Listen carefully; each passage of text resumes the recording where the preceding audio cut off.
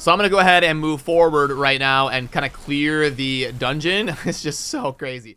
Hey, what's up? This is Chosen, and this is going to be a Diablo 4 video. Super fun one. I am having a blast trying this out, and I found a really fun combo here in Season 1 around this new legendary, the Lidless Wall. Now, what this is going to do is lucky hit while you have an active Bone Storm. Hitting an unaffected enemy has a 20% chance, up to a 25% chance, mine's a 20, to spawn an additional storm at their location. And each of your sacrifice bonuses increases the chance by 25% of the total additional bone storms you have by +1. So what that means is in my Book of the Dead that I pull up, right now I have 3 different sacrifice bonuses, and what that's going to do is scale it up. It says here each of your active sacrifice bonuses increase the chance by 25%. So I've got 3 sacrifice bonuses, so 25 times 3, we're going to increase that by 75%. And also the total additional bone storms you can have by +1. So that means I can get 3 extra bone storms from those sacrifice bonuses. And all of those bone storms that this is casting for free, it's not just a skill. It's not like Decrepify or Bone Spear or something. Bone Storm is an ultimate that has a 1-minute cooldown. As you can see right here on our skill tree, cooldown of 60 seconds on Bone Storm, but we're bypassing that. We're doing it for free constantly with these procs. And also, the modifiers Bone Storm gives us are completely ridiculous. We're going to get 15% damage reduction, and we're going to get 20% crit chance. So we're going to permanently, the whole time we're playing, have ultimates spawning all over the screen while getting damage reduction and increased crit chance that can almost cap us to getting 100% crit. And if you do want to spam with it, if you've got skills you want to cast that synergize with this, it's going to do lucky hits restore up to 21% of your primary resource, and it gives us attack speed. But okay, let me show you this in action, and I'm not even gonna attack. I'm not even gonna do anything. I'm just gonna walk around and do my basic ability to hit things, and I'm gonna let Bone Storms just passively kill everything. And I haven't even min-maxed this. I haven't done the Paragon board for this, or the glyphs, and I haven't even changed my gear at all to get like damage to scale up with ultimate abilities. I literally haven't done anything to synergize with this. I'm just kind of testing it out here as I'm playing in Season 1, and I want to showcase this for you. So all we have to do is cast Bone Storm, and then as long as we're doing our basic and we're hitting enemies that aren't affected by Bone Storm, it's going to then chain it and cast more on the screen. So as I come up to mobs, I have a Bone Storm rolling, and now look at this.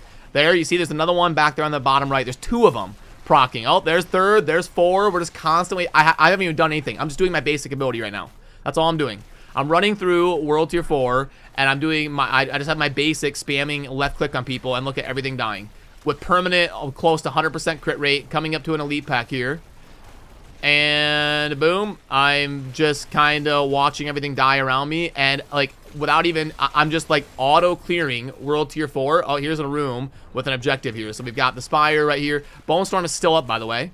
It's doing everything. I just kind of got to keep it spawning in all of the areas, and it's popping everything for me. Right now, I'm literally just spamming my basic ability, and I'm walking through World Tier 4 without having, I'm literally just like looking at the camera talking, and I have Bone Storm ultimates all over the entire screen. So just imagine if I was actually synergizing with this and building for it, like actually getting optimized rolls on my gear, and actually switching my Paragon board, and actually spending my essence on something, whether it's shooting out Bone Spears to proc more stuff, or switching over to having summons to go along with it. I might try that, but the summons are going to be a little bit of a double-edged sword. You'll get a little bit more damage and passive stuff on the screen, so you can walk through and do a little bit more, but you're going to be losing the consistency of those Bone Storm procs with every sacrifice bonus you don't have. And obviously, if you're bringing summons, you're going to start losing these sacrifice bonuses, so they kind of scale it in a way so it won't be uber broken, like doing this with full summons and everything. You kind of have to pick and choose.